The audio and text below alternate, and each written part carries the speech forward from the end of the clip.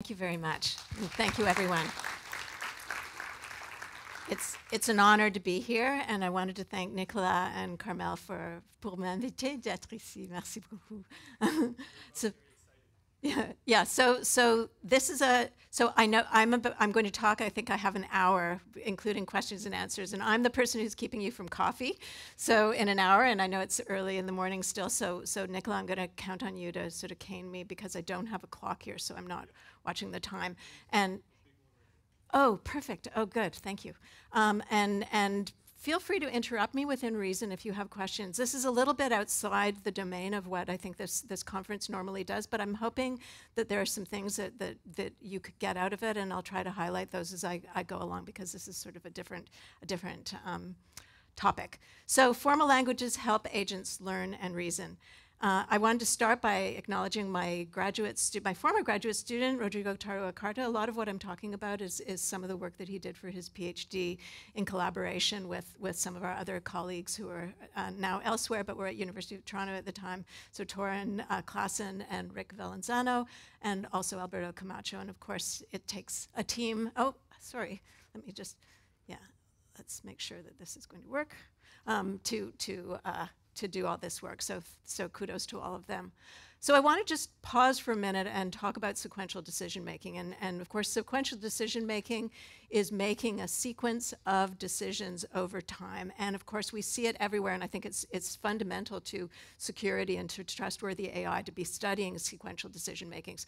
So we see them in a recommender system is typically a sequential decision making system. The controller that an autonomous car is a sequential decision making system. The controllers that control the traffic lights and the nuclear power plants, all of these things are sequential decision-making systems, and I've spent a lot of time studying them. And just to sort of give you a sense of what's comprised in a sequential decision-making, one might ask oneself what does an agent need to know to decide how to act? And of course, it needs some notion of state. It needs some model of the environment and environmental assumptions and environment behavior. The agent needs to know what actions it can perform and what the effects of those actions are on the environment. And it also needs it sort of needs to know what it's meant to be doing, some sort of objective for the agent to be pursuing. And if you go way back to church, there was this idea that we might be able to specify all of this using logical specifications and that it would be automatically synthesized.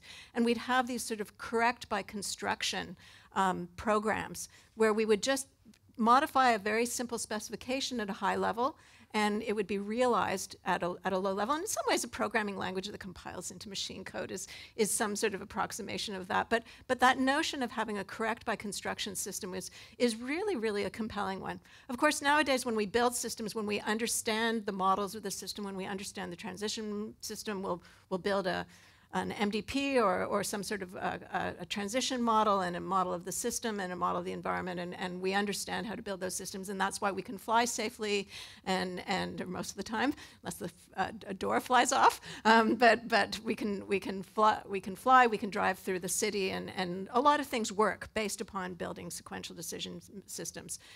What I want to talk about today is a particular, this is not, whoops, this is, I think I'm just going to have to use this. Oh yeah, that's right. Oh, thank you. Exit full screen and then re-enter. Excellent suggestion. Let's see whether that works. Thank you. Good diagnosis. Yeah, so what I'm interested in looking at, sometimes we have models, and when we have models, we should be using them.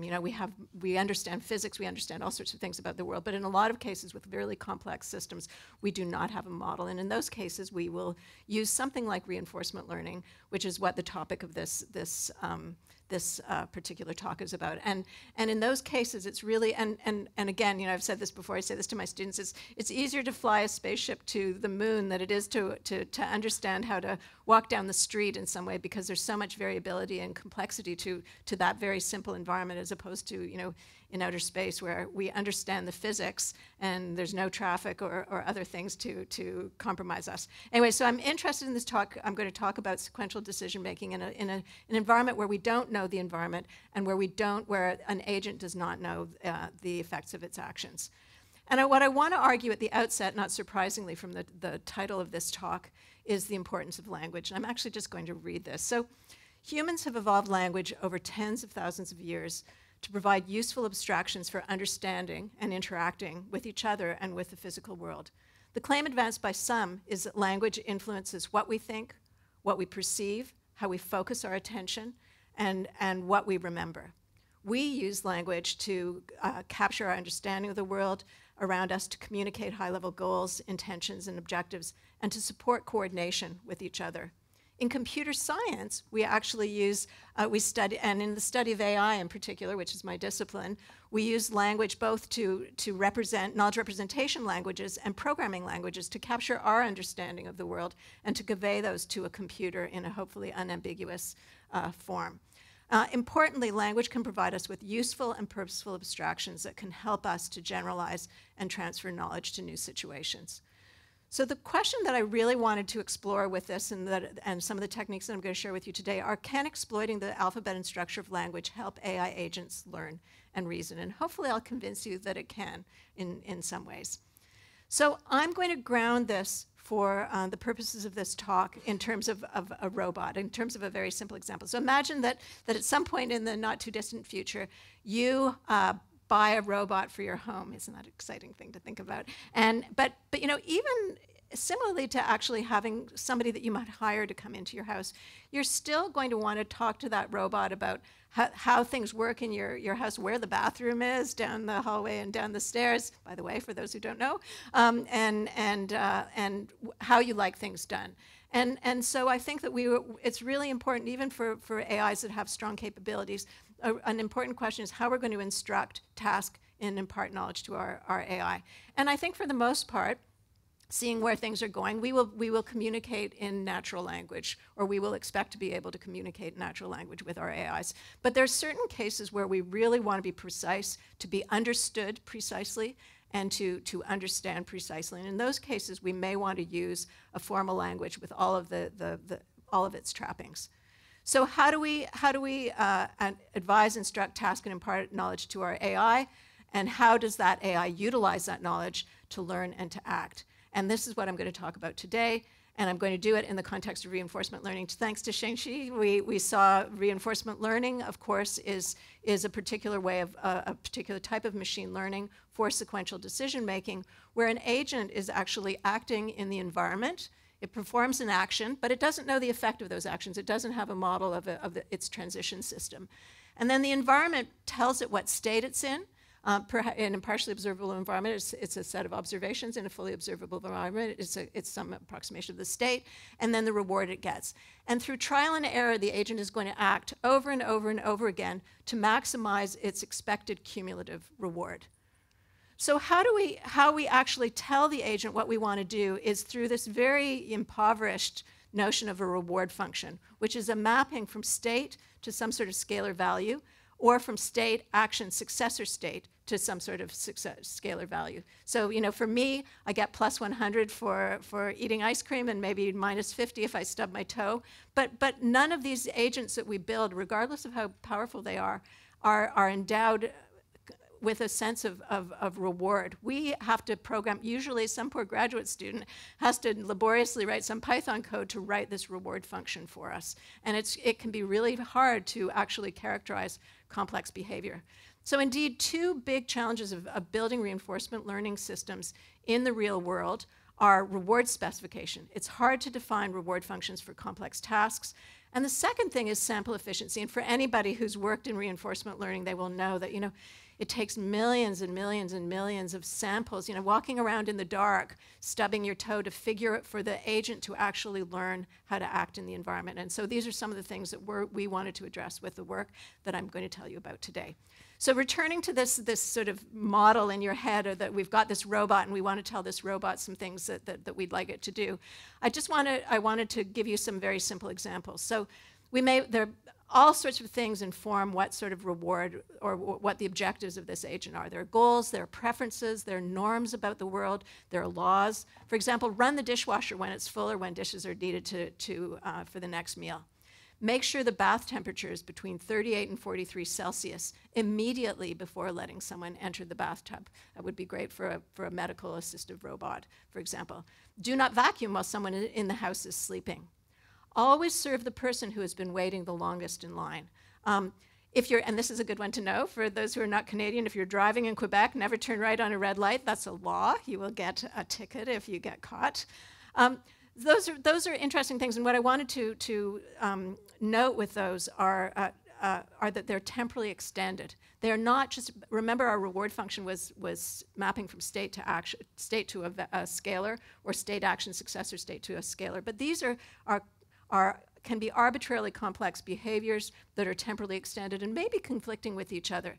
The other thing I want to encourage and pause right now to do is for you to think about your domains, to think about security, to think about fairness, and to think about the types of properties and objectives that if you're building a sequential decision-making system and concerned about, you might want to actually synthesize. So we've talked a lot about auditing, we've talked a lot about verification, we've talked a lot about certification, but if we can embrace this notion of correct by construction, if we can actually build into our system some of these properties that we want it to be able to respect, then we're ahead of the game. And that's sort of what we're trying to do here. And I think one of the messages for you is to think about the types of properties you would want your sequential decision-making systems to have. And then the second message is that these behaviors can be complex.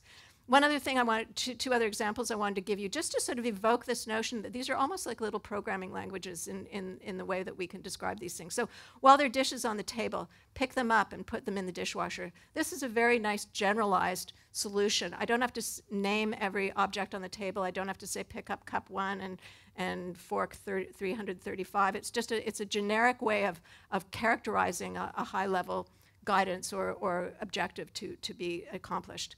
So the last thing I wanted to highlight is the following instruction, which I'll read for you.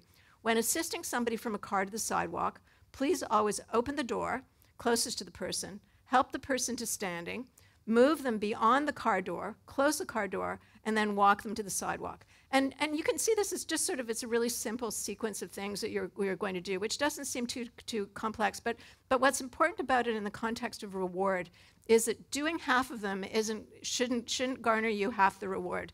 If you help some poor person that needs assistance to get to the hospital, you help them out of their taxi and you get them to standing, and then you leave them, that should not garner you half of the reward. So often instructions need to be treated in their entirety, and reward-worthy behavior requires completion of the entire behavior, not just half of it, which could be, quite the contrary, quite harmful. So all that to say, these behaviors that we want to be able to reward are complex. In the case of fairness, just to sort of ground this, we've done some work lately in fairness. I can't talk about it here because it's sort of embargoed at the moment, but you can think about different protocols that we might use to enforce safety. We do things like having people line up in queues to make sure that they're treated in a particular way. Or you can imagine security protocols. I was talking to Joe Neer yesterday about security protocols and some ideas for ways we could do some of this. So thanks to Joe, who's hopefully here. Yeah, right there, thank you. So how do we communicate this to our RL agent? And my answer, not surprisingly, is language, and in the guise of this talk, formal language. So, and my claim is that the alphabet, compositional syntax, and semantics of formal language, not necessarily formal language, but language, can help RL agents learn what to remember and reason. So again, returning to this notion of our robot, how do we advise, instruct, task, and impart knowledge to our AI? Again, it could be a natural language or in some sort of a formal language. And what I want to talk about today is one particular formal language, just very briefly, which is linear temporal logic. How many people know linear temporal logic? I'm curious. Yeah, not very many, yeah, but a few. So linear temporal logic is a logical language. It's a propositional modal logic. And what's beautiful about, and it's a language that has been used for years and years, for decades, for verification of safety critical systems. It allows, and for of software and hardware systems, and also for specification for automated synthesis. And what's beautiful about this language is it allows you to talk about properties of a trajectory. So you think about you're acting over time and the state is changing over time. I can talk about properties of every state, the orderings of states, or loopy patterns, arbitrarily complex patterns of a trajectory, and I can represent them in a very parsimonious way. So this is a logical language, so it has a set of propositions, things that are true and false in the world. It has all the logical connectives and or not, an implication, and then it also has these modalities. And the modalities are things like always, which means that something's true in every state of that trajectory.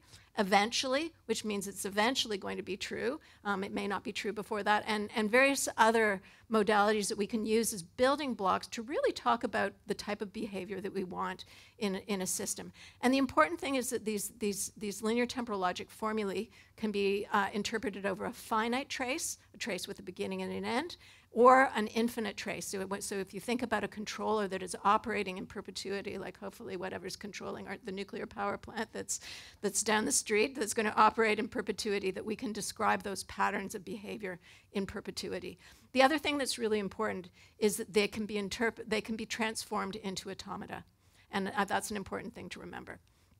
So just a very simple example, do not vacuum while someone is sleeping. I'll say always, and then I've got a proposition that says vacuuming is true and that sleeping is true, and always not vacuuming and sleeping, they can't occur at the same time. And there's the box notation that you would typically see in this type of a modal logic. So that's very nice, sounds like a nice language. How do we actually get that into that R of S or R of SA, S prime? And the answer, at least for this talk, is going to be automata. And I don't know how many of you have an undergraduate degree in computer science, or even whether you remember the things that you learned in your undergraduate degree in computer science, but I just wanted to remind you for a second of Chomsky's hierarchy. The dude on the right is Noam Chomsky, who you may know either because you know something about formal language or because of his somewhat infamous reputation for his political views. But Chomsky defined this hierarchy of language where there were more and more expressive languages all the way up to Turing machines and their correspondence to automata. And so, for example, regular languages or type 3 languages could be represented as finite state automata. As we go up the hierarchy, we get a more expressive language, but then we also need some sort of a data structure, like a push-down automata or a linear bounded automaton, or all the way up to a Turing machine to be able to capture those things. And of course, natural language fits in there somewhere as well. So we're going to exploit these automata in order to represent our rewards. So what I'm going to talk to you about for the rest of this talk is about a notion of a reward machine and how we can exploit it to develop sequential decision-making systems. And I'm hoping that as we're going along, you're thinking about your own applications and how those could be incorporated.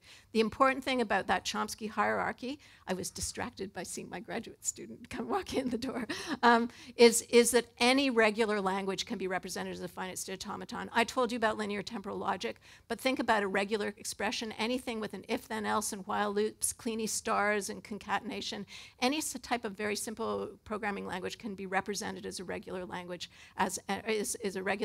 any regular language, such as those, can be represented as in a finite state automaton. And as we add memory or a stack, we can go up the hierarchy and capture those things.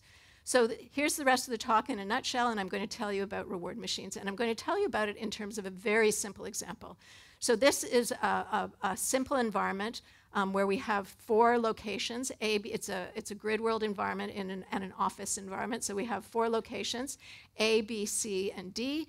And the task that little purple agent is going to do is it's meant to patrol. So it's going to go from A to B to C to D. And once it's done that full, complete patrol loop, it's going to get a reward.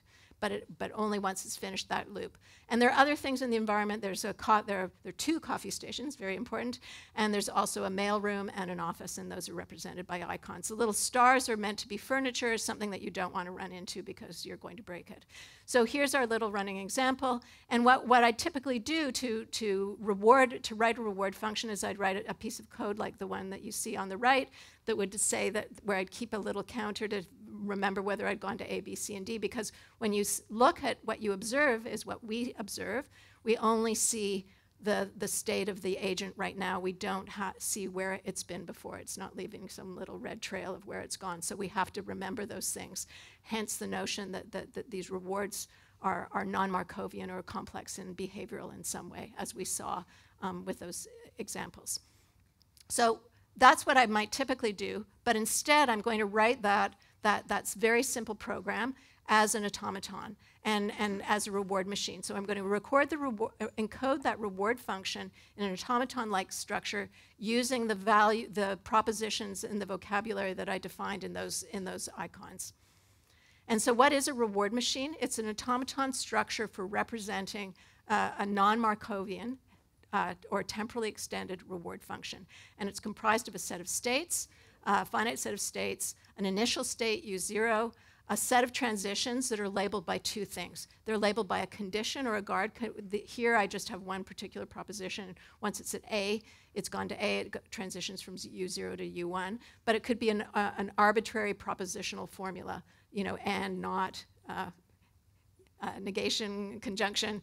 And then associated with that as well is a reward function.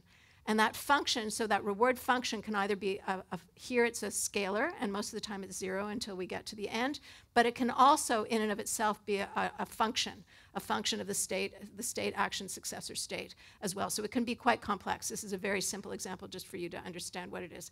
So I've got my reward function now represented in this automaton structure.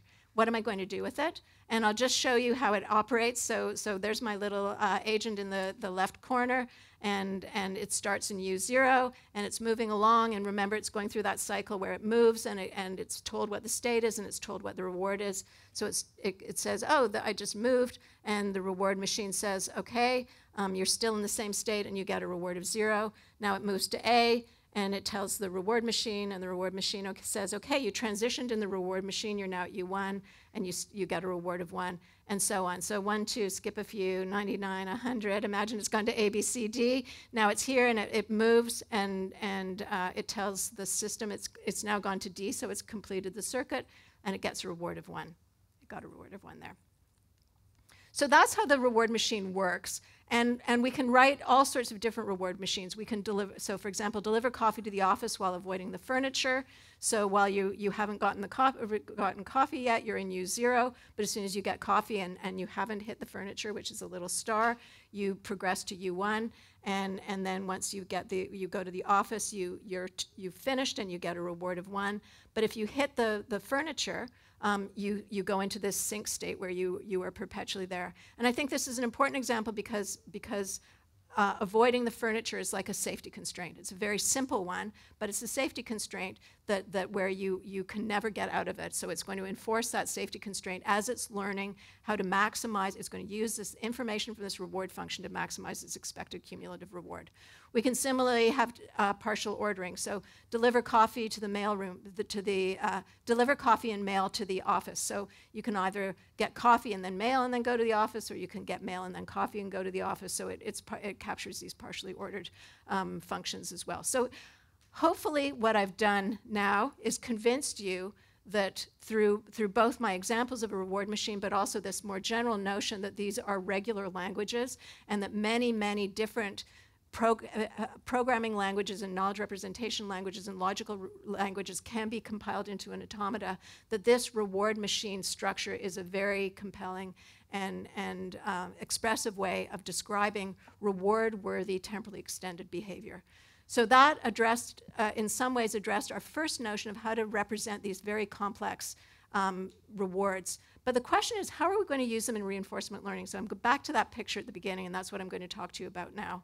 And again, in the interest of time, it's a little more parsimonious than it might otherwise be, but I'm around if people want to ask me questions.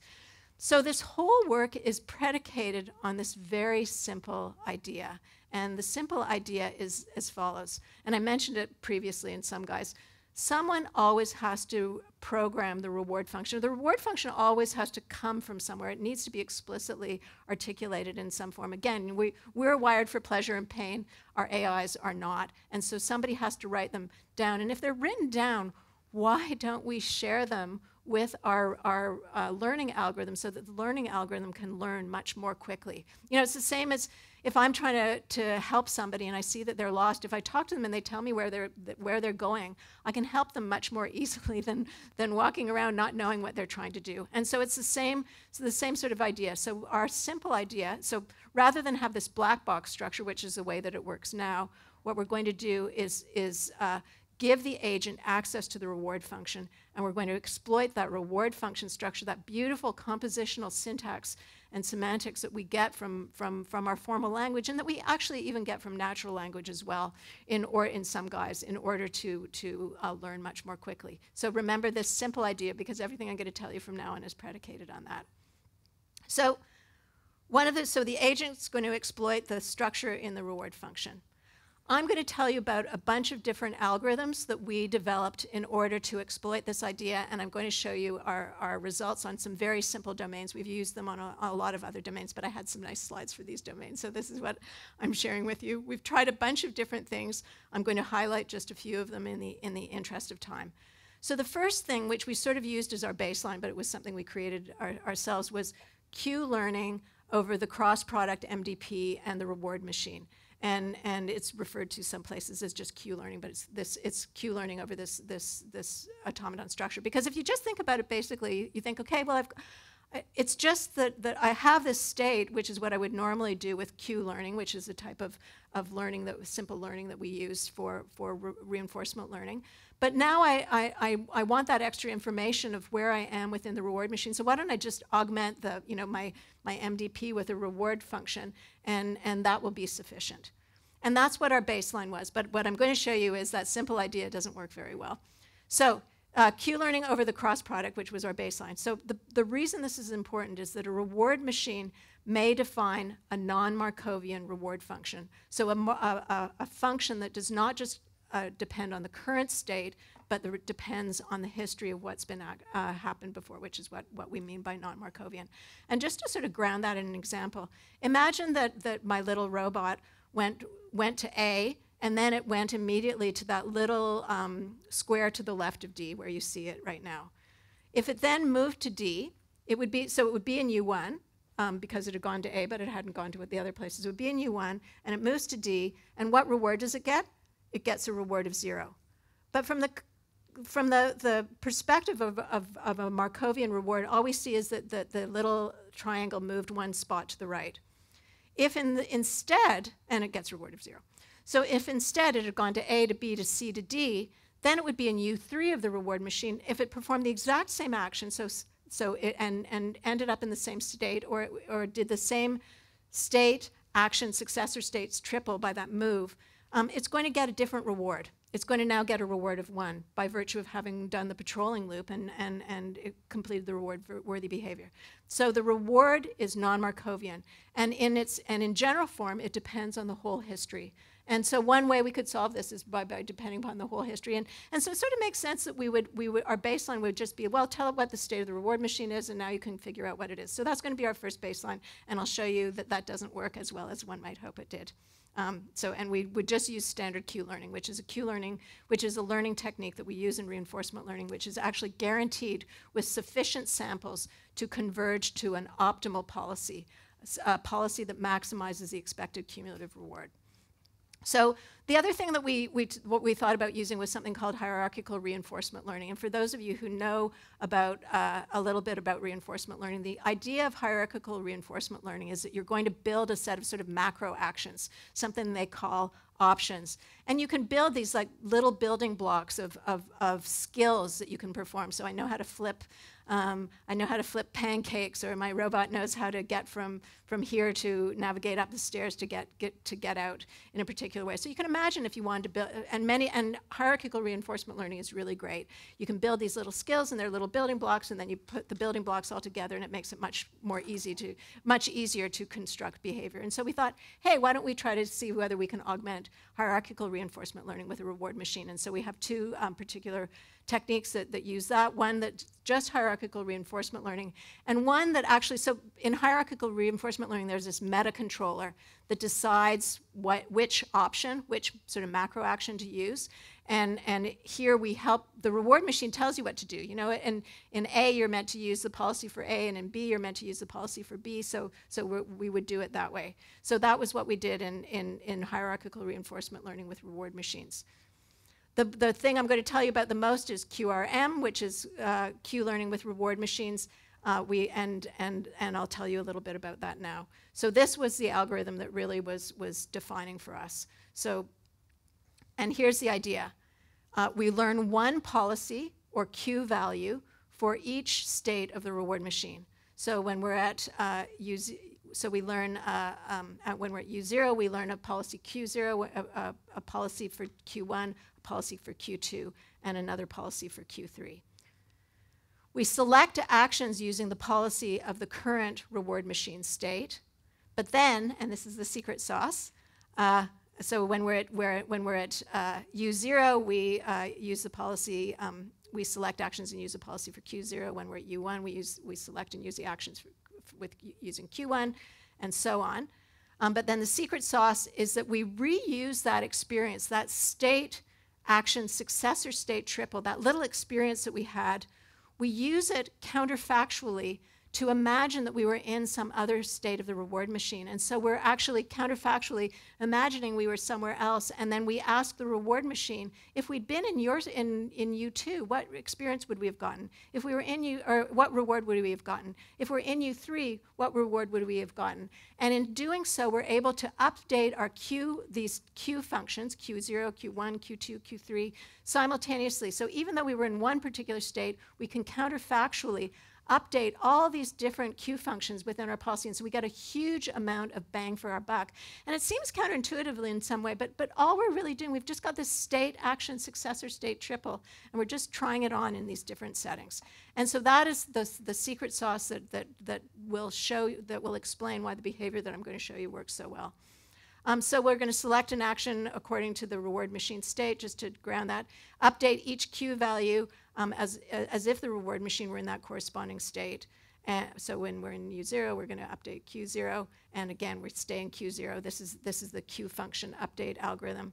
When we're in U1, if we're going to update Q1, we stay there when we do that move. And then similarly, let me just skip to this is the interesting one. When we're in U3, and we do that same move to the D spot, we actually transition in the reward machine. So the update that we see here, the Q value of a state and an action is 1, the reward that we get from that action, the immediate reward we get, plus the discounted future return that we're going to get wherever we end up. And where we end up here is in Q0.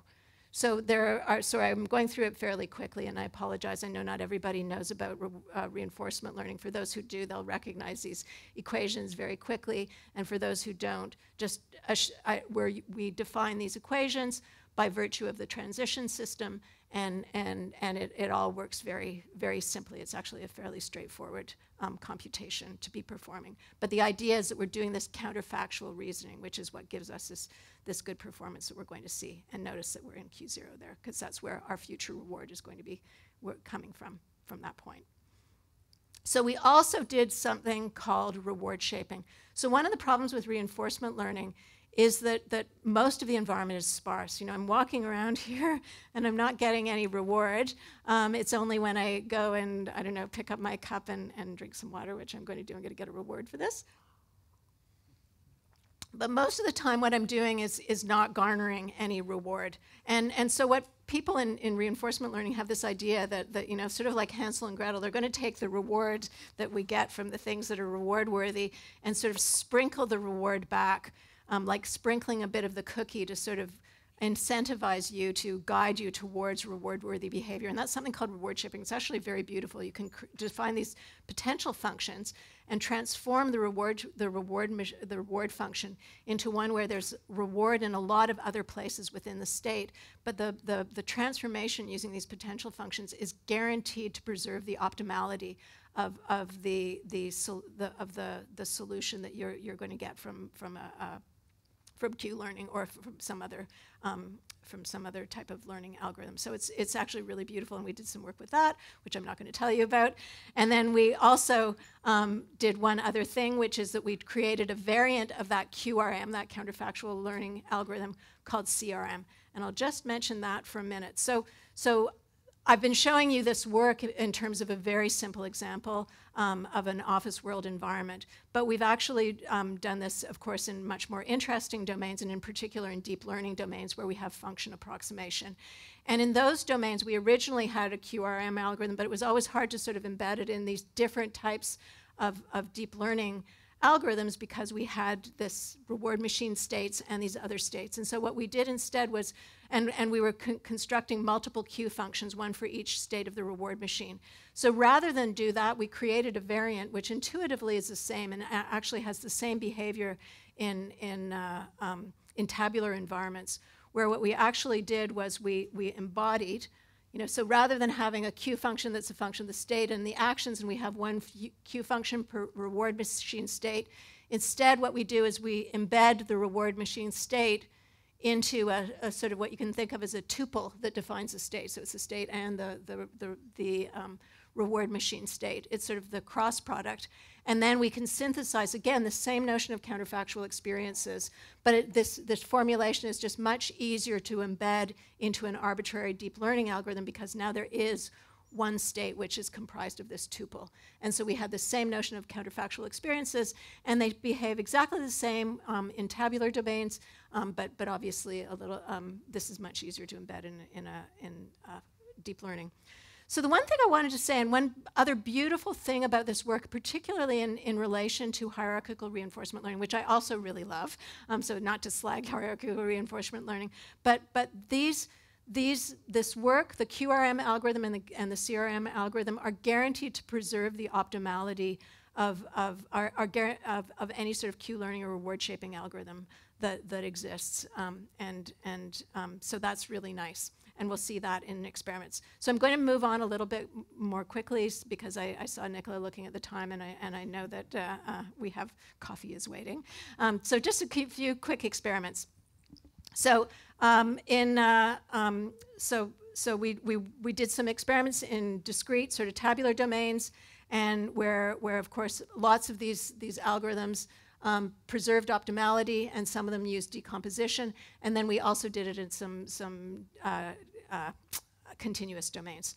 So in the simple office world environment, we have some results. And what I want to show you is on the x-axis. So on the x-axis, I have the number of training steps. On the y-axis, I have the normalized discounted reward, which means that 1 is perfect. And I'm going to show you behavior for 4 algorithms here. Q learning over that cross product, the thing that I said seemed like it should be sufficient and a good idea. Hierarchical reinforcement learning with reward machines, and then that QRM algorithm, that counterfactual algorithm. And the important thing that you want to see here is sample efficiency. How quickly, so what we can see is that in this environment, our QRM algorithm converges to the optimal policy very quickly, and with very few samples, relative to even the algorithm that works with the cross product, that knows about the reward machine state, but it's not using that counterfactual reasoning. And that makes sense because it's not getting as much bang for each experience buck. But remember that somewhere over here, so I don't know where it is, it's going to converge to the optimal. So given enough, it's guaranteed to converge to the optimal given enough samples, but so it really just shows it's on its journey, and it will eventually get to 1, but it needs a lot more samples. Hierarchical reinforcement learning with the reward machine and without a reward machine. What this really highlights is the problem with the myopic nature of hierarchical reinforcement learning, which is that it uses these little building blocks, but it just assembles the building blocks without looking ahead to what it's going to do in the future. And so sometimes it makes a myopically optimal choice, which then forces it to make a poor choice going forward. It doesn't use the look ahead that our systems use. And so just to sort of ground that, if you're going in this example where you have to get coffee and then go to the office, the optimal solution is to go to the further coffee machine because the office is very close. And you and I would probably make that choice. But what the myopic hierarchical reinforcement learning system does is it goes to the closer coffee machine because it's making that myopic choice of how to optimally get to the coffee, but then that forces it to take a very long route to get to the office. And you'll see this manifest in the experiments with hierarchical reinforcement learning, that by making that myopic choice, it limits its ability to get an optimal, it's not guaranteed to convert to an optimal policy, and it does poorly. This was a craft world domain, same X and Y axis, I think, again, showing that our QRM algorithm is doing well. And again, I don't know whether you can see this, but there's a blue line. Even 10 to the 6th training examples, Q-learning, the Q-learning that uses the reward machine state is still flatlined. But again, it will eventually, with enough samples, converge to the optimal policy. But these were harder problems, and so it couldn't actually do it in any reasonable period of time. We did work on continuous state again. This is a water world domain. It's like a billiards domain. So we're controlling the little white ball. These balls are bouncing around, and we had things like never hit a yellow ball or hit a red ball and then 2 blue balls, and we were controlling the agent to make it do those sorts of things. We integrated our work with what at the time was a state-of-the-art double DQN. And again, ours is the red, which shows much better performance than not using our counterfactual reasoning.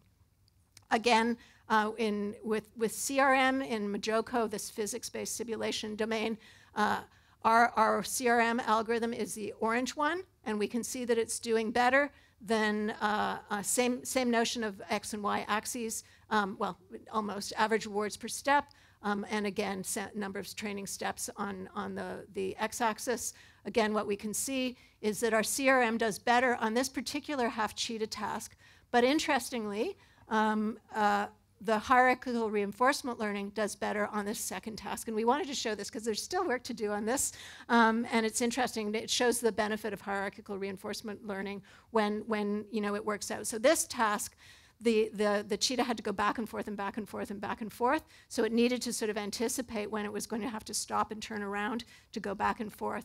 Whereas the task on the right was just go to A, then to B, then to C, then to D. So the myopic solution was always going to be an optimal solution. And so we see that when that myopic choice confounds you, it doesn't, hierarchical reinforcement learning doesn't do as well. Hierarchical reinforcement learning with reward machines doesn't do as well, but when we actually have, when that doesn't bite us, we actually do very well with hierarchical reinforcement learning with reward machines. So one last thing, and then I'm going to wrap up and answer questions. So this is all very nice, but you look at these automata and you imagine a complex system and you think, how am I going to actually create these automata? And I'm going to leave most of this for discussion afterwards, but just let me say that to remind you that we don't have to write the automata. We don't have to necessarily specify the automata. I mean, some people may like to. I'm pretty good at doing that, but again, we want people to be able to speak to their AIs, don't have to write down little automata for them. So we can specify them, and we can, leveraging this notion of formal and natural languages and the correspondences to automata, we can actually write or specify in any sort of formal or natural language, and then compile them into a deterministic finite state automata and then into a reward machine, and use this reward machine as a sort of normal form structure for representing something that's been specified in any other type of language. And the beauty of doing that is that then we've got these algorithms that leverage reward machines. We don't have to write one that leverages LTL and one that leverages regular expressions and one that leverages whatever your favorite programming or natural language is. We've got a sort of normal form representation. And indeed, we've done a lot of work with linear temporal logic as well as doing this as automata work. But I think this is a really important point about this, that you can use it with an arbitrary number of languages.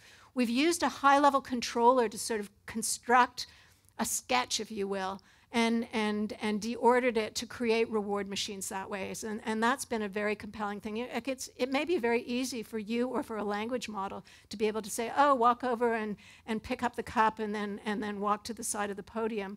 And that might be easy to specify in language. But what's hard and where we still need reinforcement learning is understanding the pressure that this end effector puts on my cup when it's got a certain amount of water in it. So we need the trial and error, that trial and error feedback to understand how to build a controller at another level. But we can generate some of these things automatically at a high level. And then we can also, and I'm not going to talk about it here, I can talk about it offline, we've also done a lot of work in learning reward machines from data. And you can imagine different ways in which you might do it. Both to use it in fully observable environments to create this structure from experience, but also in partially observable environments to serve as a memory. And I'll talk about that offline because I really want to get to the end of my talk. And again, learning these reward machines and then using our algorithms really does result in this great behavior that you see here. Again, this is learning reward machines plus our deep learning are these behaviors that you see up here at the top where the 200 is optimal in these examples.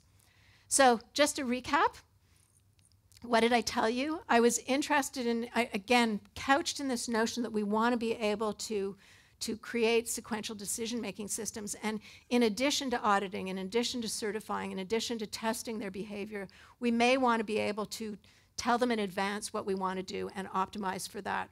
Rules and preferences and complex behaviors, social norms and various other things that we can represent using these languages and have the reinforcement learning system actually leverage them. The two problems we talked about were reward specification and sample efficiency, and hopefully I've convinced you that the alphabet and compositional syntax and semantics of formal languages can help reinforcement learning agents learn what to remember and reason, and that formal language really, or formal language, is a powerful and effective tool to advise, instruct, and task, and impart knowledge to our AIs.